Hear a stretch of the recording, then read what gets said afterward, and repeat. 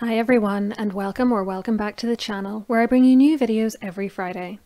Today on History Calling we're looking at the mysterious island of Hy Brasil. This island has nothing to do with the modern country of Brazil in South America, the name is just a coincidence, and was instead supposedly located off the coast of Ireland. You may not have heard of it though, or its erstwhile neighbour, the equally mysterious island of Mayda, as, despite appearing on countless maps for around 550 years, they are reputed to have been phantom islands, which never existed in the first place.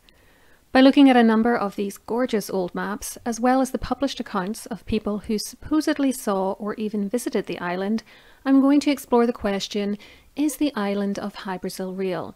Or is this just one of many famous mistakes on old maps?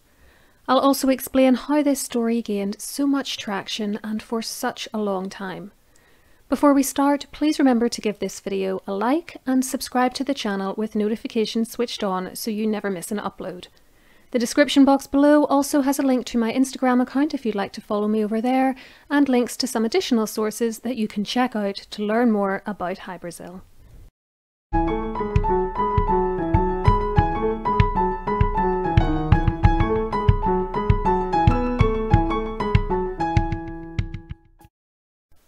The earliest source we have for the island of Hy Brasil, which was also known by a variety of other names including Brasil, O Brasil and simply Brazil, is its appearance on a map drawn by Majorcan cartographer Angelino Dulcert in 1325. The image you see here is a 19th century facsimile of a 1339 version of Dulcert's map, and on it we can see the Insula do Brasil, or Brazil Island, off Ireland's west coast, represented as a circular piece of land. We can see a similar shape and location here on the 1387 Mappa Mundi, or Map of the World. I'd also like to draw your attention at this point to another island you see on this image, the aforementioned Mayda, though like Hy Brasil, it too has a variety of names including as Mayda. It isn't as widely known or written about as Hy Brasil and isn't the focus of this video, but as it floated around the ocean in tandem with Hy Brasil, according to most of the maps we're going to look at, it's going to get a fair amount of attention today too. We now move on to this map from 1470 by Graciosa Benincasa, and my apologies if I mispronounce any non-English names during this video. Again, we see a circular island meant to represent Hy Brasil and a roughly crescent-shaped island to the south, which is Mayda. This map does have a noticeable difference from earlier ones, however, for Hy Brasil is now divided into two parts, with water running through the middle, a feature which would go on to appear on some, but not all, other maps. Moving on to 1525, Hy Brasil is still shown in two parts, with As Meidas, as it's called here, to the south and slightly west of it. The overall location of the islands also seems more southerly now, as Hy Brasil is to the west of England, called Anglia on this map, rather than Ireland. We see this change in location again in 1562, as the two islands, with Hy Brasil back in one piece, are placed in the Atlantic Ocean to the west of southern England and modern-day France. Incidentally, how amazing does that sea monster look? Maybe it's an escapee from Loch Ness. In 1566, there's a drastic change as Hy Brasil and Mayda are to be found just off the coast of North America. They won't hang out with the future Canadians and Americans for long, however. For another 4 years later, we find them back where they started, next to Ireland, on a map by Abraham Ortelius. Mayda has had an identity crisis though, and has changed names to become Demar, but it seems like the journey has been kinder to Hy Brasil, which has remained in one piece. Or has it? All this chopping and changing appears to have confused poor Ortelius, who doesn't seem sure what to do with these mobile islands. They feature in 3 different maps on his atlas, this one being the Europe map, but he treats them differently in each case. On his world map, Demar/Mayda is nowhere to be seen and Hy Brasil is in 2 pieces. It remains this way on his map of Northern Europe, but Demar has now reappeared. For good measure, he's also thrown in the mythical island of St. Brendan, because it's not like this whole situation is confusing enough. Elsewhere, in 1580, as you see on this map by Moses Pitt, Jan Jansen and Stephen Swart, the islands have moved again, and Mayda, or As Meidas as it is here, has outgrown the name Demar. Things don't get any clearer as we head into the 17th century. In this map by Jodocus Hondius, published sometime between 1609 and 1633, the islands remain fairly close to Ireland and Hy Brasil is in one piece. In 1626, John Speed shows them further south, off the west coast of mainland Europe, and by 1630, when this map is published, Mayda is again gone. Hy Brasil is still in the southwest, perhaps in search of the missing Mayda, but it's split in two once more and now resembles the yin-yang symbol. In the same year, however, we have this map in which the two islands are both present. In 1638, Hy Brasil is once more whole and Mayda has reappeared and returned to an earlier incarnation of its name as Maydas. Both islands have also gone on another trip, perhaps to rebond after their separation, and have floated out into the middle of the Atlantic, far to the west of Portugal. They're still there in 1667 on this map published in Amsterdam as part of the book Le Grand Atlas. If this is all a bit mind-boggling, bear in mind that I'm showing you only a selection of maps to feature one or both of these islands. There are many others from this century, but I trust you don't need me to talk you through them to get the point. The islands bounce around constantly, changing shape, location, and even name. And it's in this way that we hit the 18th century.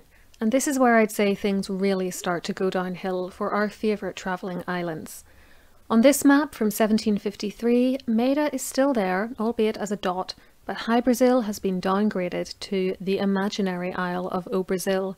It's almost like someone's noticed something fishy is going on here. Things only get worse as the century continues. By 1769, Mayda is gone and Hy Brasil is just Brazil Rock, though it has migrated closer to Ireland again. Cartographers are reluctant to fully let go, however, and we continue to see some version of Hy Brasil on maps for decades to come. It's only in the 19th century that the death knell finally sounds for both land masses. In 1846, the creators of this map didn't even get the name right, as they noted the existence of Basil Rock, with Mayda much further to the south. Then, in 1859, we see Brazil Rock with the words highly doubtful written next to it. Finally, in 1873, it was removed from British High Admiralty maps, and that was that, for Mayda was finally deleted too.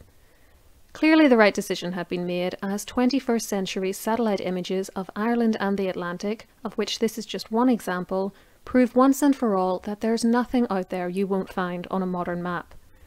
So much then for the cartographical evidence for the existence of Hy Brasil. What about the documentary evidence? One of the reasons a belief in Hy Brasil persisted for so long was that stories about it have been appearing in manuscript and in print for centuries, in which people claim to have seen or even visited it. In an account which cannot have been written later than 1476, because the author, Spanish chronicler Lope Garcia de Salazar, died in that year, Hy Brasil is even credited as the final resting place of the legendary King Arthur. De Salazar, in a reworking of a 13th century work called the Post-Vulgate Roman de Graal, or Romance of the Grail, records, "And it is said about this King Arthur, and the English now still say it, that Morgiane his sister took him to the island of Brasil, which is 25 leagues off Cape Longanius, which is in Ireland, and that she enchanted that island so that no ship can find it, for she was very knowledgeable about enchantments, which Merlin showed her, thinking to have her as his beloved, and that both are alive there. And their being alive is nothing to be believed, but there is no doubt that this island is there, and that it is enchanted, for all the mariners find it on the charts that they used to guide themselves and sail the seas, which were made at the beginning of the world, much before this. And the English say that that island can be found if the ship can see the island before the island the ship, for a vessel from Bristol, which is a city in the southwest of England, found it one dawn, and not knowing that it was it, took on there much wood for firewood, which was all of Brazil, took it to their owner, and recognizing it, he became very rich. He and others went in search of it, and they could not find it. And sometimes ships saw it, but due to a storm could not reach it, and it is round and small and flat." The reference to Bristol seems accurate, for we know that from at least 1480, and earlier if de Salazar was correct, there were a number of expeditions to find Hy Brasil which left from that city. One source says that on the 15th of July that year, the ship of John Jay the Younger began a voyage from the King Road of Bristol to the island of Brasil, beyond the western part of Ireland, to traverse the seas. In a letter most likely sent to the famous explorer Christopher Columbus in the winter of 1497–98, his correspondent Johann Day, also known as Huysay and probably the same John Jay mentioned a few seconds ago, discussed a recent sailing expedition by Italian navigator Giovanni Caboto, which was patronised by Henry VII of England, and which had recently returned to Bristol. Having discussed some land which had been found, Day continued, "It is considered certain that the cape of the said land was found and discovered in the past by the men from Bristol, who found Brazil, as your lordship well knows. It was called the island of Brazil, and it is assumed and believed to be the mainland that the men from Bristol found." Mere months later, on the 25th of July 1498, the Spanish ambassador in London, Pedro de Ayala, wrote to King Ferdinand and Queen Isabella of Spain that, "I believe your highnesses have already heard how the King of England has equipped a fleet to explore certain islands or mainland which he has been assured certain persons who set out last year from Bristol in search of the same have discovered. I have seen the chart made by the discoverer, who is another Genoese like Colon, de Ayala is possibly referring to Caboto here, who has been in Seville and in Lisbon seeking to obtain persons to aid him in this discovery. For the last 7 years, the people of Bristol have equipped 2, 3, 4 caravels to go in search of the island of the Brazil and the 7 cities. According to the fancy of this Genoese, the king made up his mind to send vessels, because last year he brought him sure proof they had found land. The fleet he prepared, which consisted of 5 vessels, was provisioned for a year." So at the close of the 15th century, there was still a strong belief amongst mariners and even royalty in the existence of Hy Brasil, and numerous expeditions had gone in search of it. As the years went by, though, no indisputable evidence of the island was found, and later written sources which mention it are usually no longer rooted in fact. In an 1831 book entitled Irish Minstrelsy, the author claims to be quoting from an unpublished manuscript called A History of Ireland. This was supposedly then stored in the library of the Royal Irish Academy in Dublin and written in about 1636. In it, an island out at sea is described as being on the west of Connaught, and sometimes is perceived by the inhabitants of the Ulis and Iris. It is also said to be sometimes seen from St. Helen Head, being the farthest west point of land beyond of the haven of Calbegs, Donegal. Likewise, several seamen have discovered it at sea, as they have sailed on the western coasts of Ireland, one of whom, named Captain Rich, who lives about Dublin of late years, had a view of the land, and was so near that he discovered a harbour, as he supposed, by 2 headlands on either sides thereof, but could never make to land, although when he had lost sight thereof in a mist which fell upon him, he held the same course several hours afterwards. This I am bold to insert, by the way, because I have heard a relation hereof from many credible persons, and particularly from the said Captain Rich. Also, in many old maps, especially maps of Europe or maps of the world, you shall find it by the name of Hy Brasil, under the longitude 3 degrees 0 minutes and the latitude 50 degrees 20 minutes, so that it may be those famous enchanters now inhabit there, and by their magic skill conceal their island from foreigners. Yet this is my own conceit, and would have it taken for no other. Without being able to view the 1636 manuscript, which is supposedly the source of this story, there's really no way to verify what it may have said or when it may actually have dated from. I did run a quick check on the Royal Irish Academy's manuscript catalogue, but didn't see anything matching the description of this supposed item.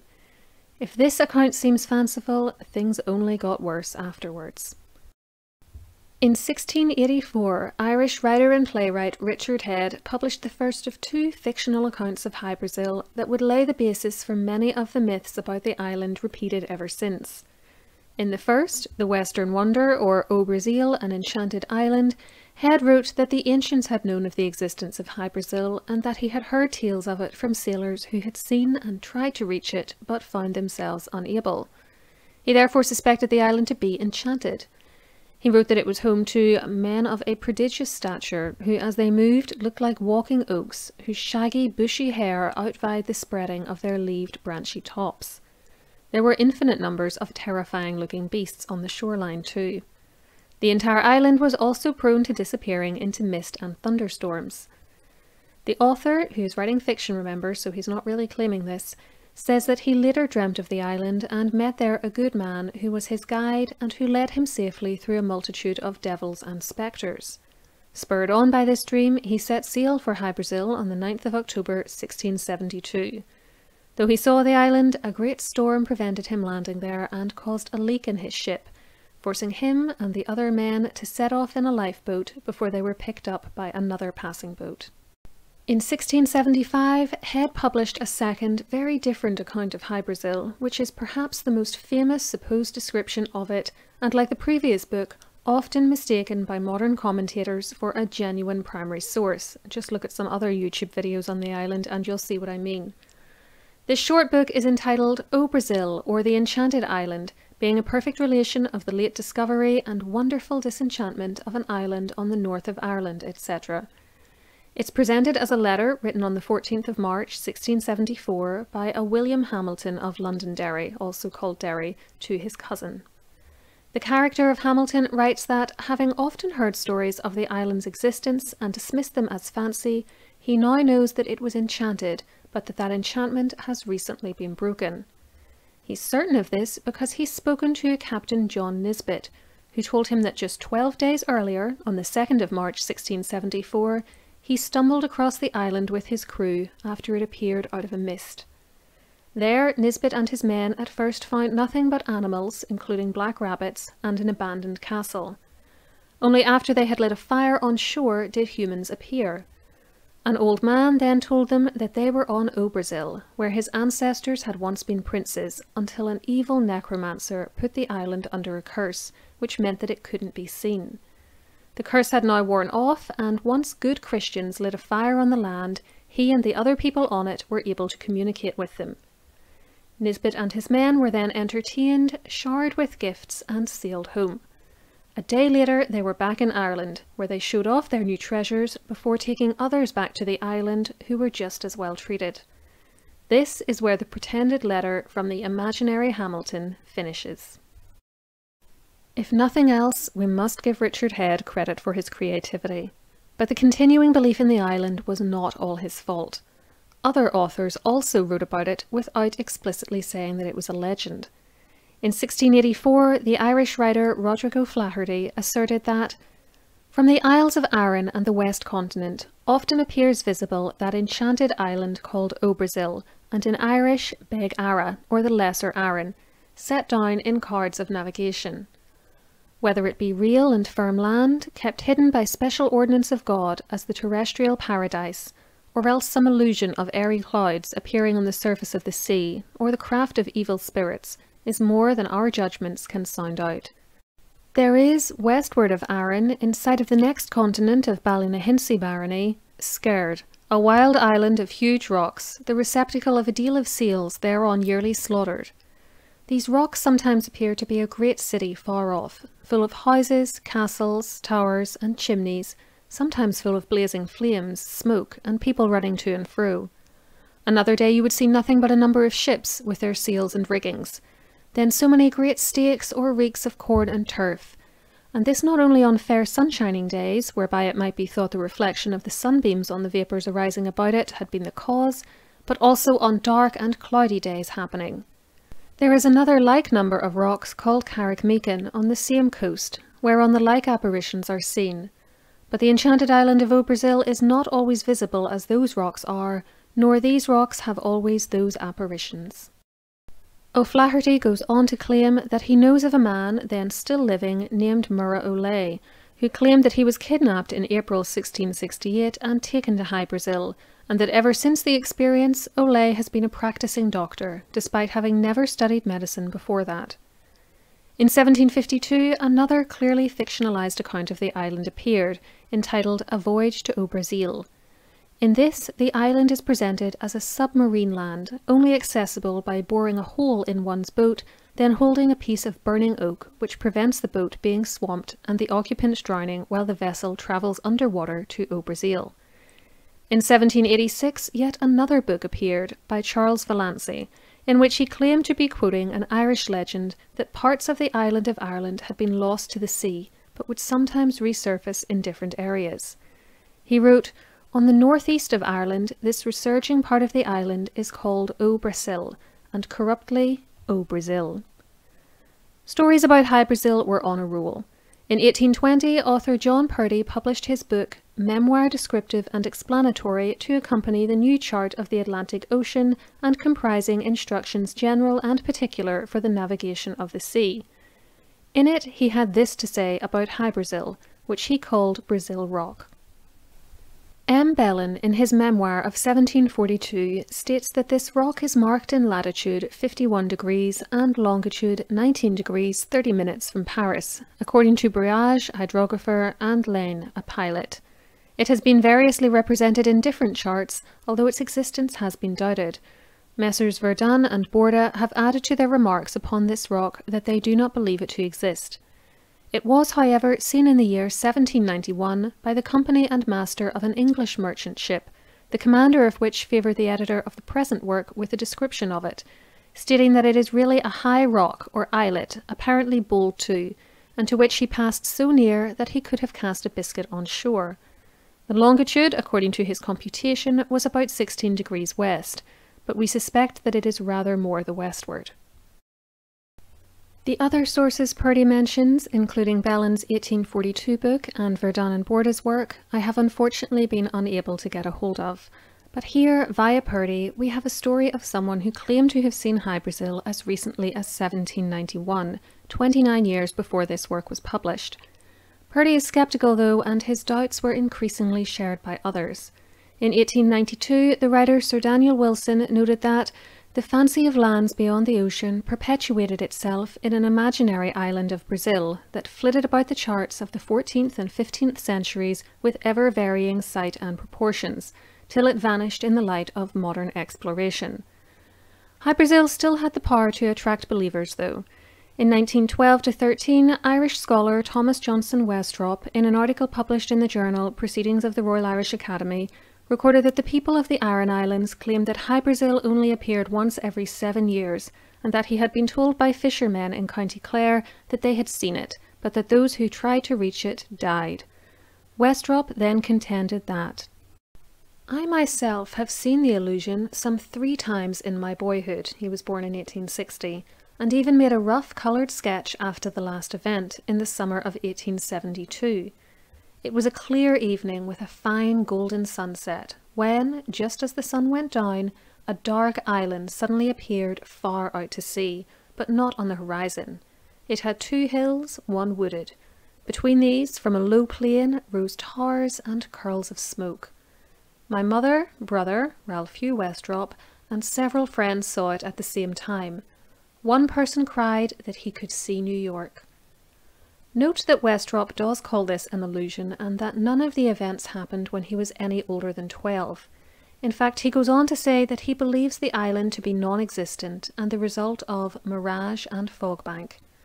This brings us on to the final portion of this video, which is how can we account for so much evidence of Hy Brasil, and indeed for Mayda. A few explanations have been offered to try to square all of this conflicting evidence. Some have speculated that Hy Brasil was in fact Porcupine Bank, which is an underwater shelf located about 150 to 200 kilometres off the west coast of Ireland. It mostly sits about 250 to 300 metres below the ocean's surface, though at its shallowest it's about 145 metres beneath the waves, and comprises an area of over 40,700 square kilometres. It's named after the ship that discovered it, the HMS Porcupine, rather than the creatures of the same name. The theory goes that it used to be above the waterline only to disappear beneath it Atlantis style due to rising sea levels, but only after having been allocated the name of Hy Brasil. The obvious problem with this is the huge rise in ocean levels which would have been needed to submerge this shelf, plus the fact that it was discovered in the 1860s and some reports of Hy Brasil post-date that year. A second idea is that other islands and rocks were mistaken by some disoriented sailors for Hy Brasil and or Mayda, entered onto maps and charts, and then copied by later cartographers. For instance, if caught up in fog and unable to see mainland Ireland, it wouldn't be that difficult to take one of the Aran Islands off the coast of Galway for such a place. I'd also like to introduce you to Bull Rock, a circular rock off the coast of Cork with water running through the middle of it. Remind you of anything? Third, it's even possible that these sailors, particularly those sailing in the 15th century when Europeans' knowledge of the North American continent was in its infancy, having been out on the open ocean for weeks or months at a time, stumble across the modern-day United States or Canada without realising just how far west they'd travelled. Certainly the differing descriptions and depictions of Hy Brasil's appearance suggest that in those cases where a real sighting of something was reported, different people were in fact looking at different land masses. Fourth, and this is the simplest explanation, I suspect some stories of people seeing Hy Brasil were invented by those seeking attention and perhaps even money.